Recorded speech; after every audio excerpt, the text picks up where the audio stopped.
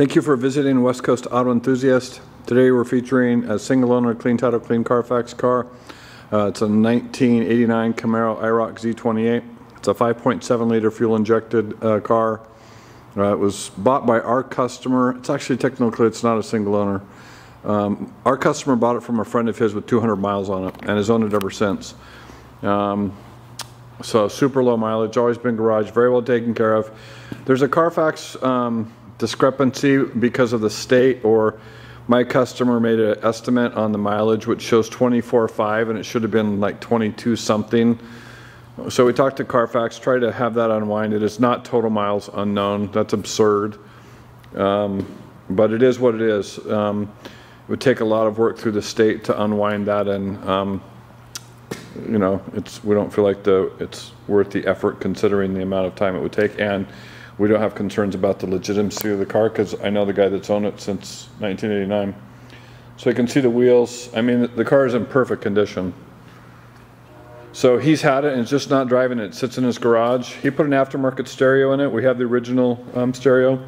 It's got Bluetooth in it also. The paint and the body are, I mean, they're immaculate.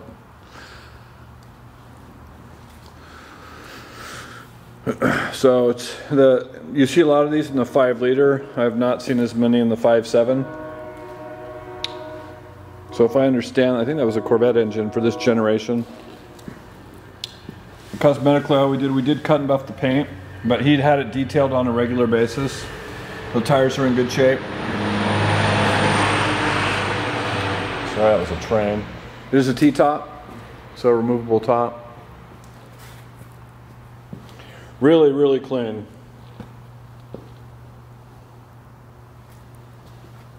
It's a cool car.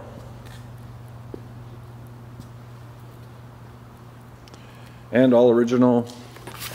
Well, that's, I mean, other than the stereo. So he put a stereo in it, and you can see there in the back is a box with the original head unit in it. So there's your door trim panel. Seats.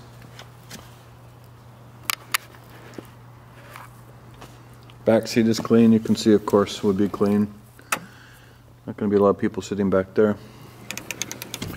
So I'll get in and just walk through the equipment. So here is he had that installed. So there's the aux input for the stereo. Allows you to connect to an external device. So passenger side door is clean. Passenger side seat clean. There's a little stuff here on the headliner, pretty minor, but just so you know, dash is clean. So I'm going to turn the lights on. I'm going to roll the windows up. So driver's side window, passenger side window, just to show you that it works and how quickly it works. Turn that, and then the driver's side will put down, and then that's up. So it's got so lights are on, and then so I think this, let's see, so that's the, you can see the driver's or passenger side mirror working, so you can hear it working actually. And then slide this over, and then show you that this one works also. Okay, so the mirrors work. Right turn or left turn signal, right turn signal, brights, defrost is on, wipers, fog lights or driving lights, fans. You can hear.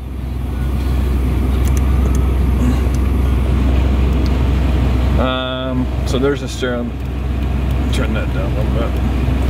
You can hear the fans work. Trying to think. So that's the trunk release. I won't do with that, but you can see like the center console. I mean, it's immaculate. This thing is just, I mean, it's so clean. There is no, let me do the locks. So lock and unlock. So So those work. I'm trying to think of anything else. I think that's it. Horn works. Pretty straightforward. It is a tilt wheel.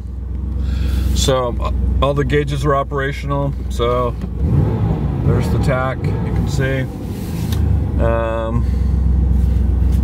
don't know what else to say. I mean, this car is so clean. Really, really nice example of a this generation Camaro. So, and again, he just wasn't using it, not driving it. So it's has been stayed covered in his garage. I think it shows a title change in 2017. We've got an image on the, we took an image and have it posted in the ad that shows he took his wife off the title, so that's when it doesn't actually show the title was a new owner was reported, it was updated or replaced with the duplicate title. So anyways, and if you have questions about any of that, I'd be glad to talk to you, and you can reach us at 503-227-2354, and thank you for visiting West Coast Auto Enthusiast.